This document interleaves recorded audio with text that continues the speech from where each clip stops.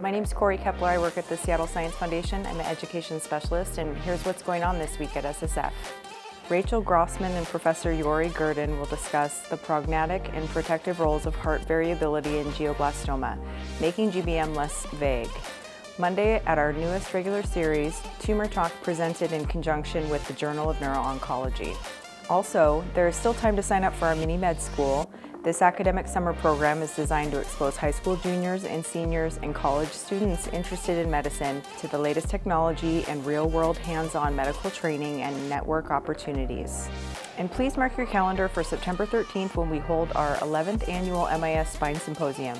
Through in-depth lectures, Q&A sessions, and live surgical demonstrations from the SSF BioSkills Lab, with an all-star faculty, we cover the latest in minimally invasive spine surgery. Also, don't forget to sign up for our SSF CME All Access Pass to claim credit for all these courses. Thank you for supporting the Seattle Science Foundation. Thank you.